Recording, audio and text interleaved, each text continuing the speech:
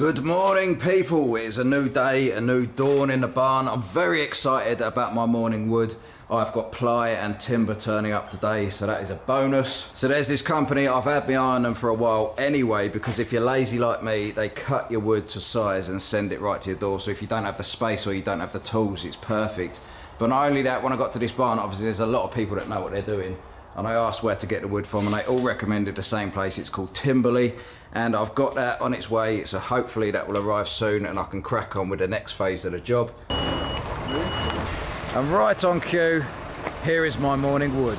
So even though the option was available for me to have it cut already, I've decided I will cut it myself just because of where I am at this barn. I got all the tools here so I can do that. So hopefully it'll be another couple of days and this ceiling will be in place. Today I am doing a bit of woodwork with this wood that turned up yesterday from Timberley. I gotta say, it does make all the difference having the proper gear to work with, because usually I just get the cheap stuff from B&Q. And it's been a lot easier to use. And not only that, it's straight as anything. When you get the B&Q stuff, it's wonky as hell.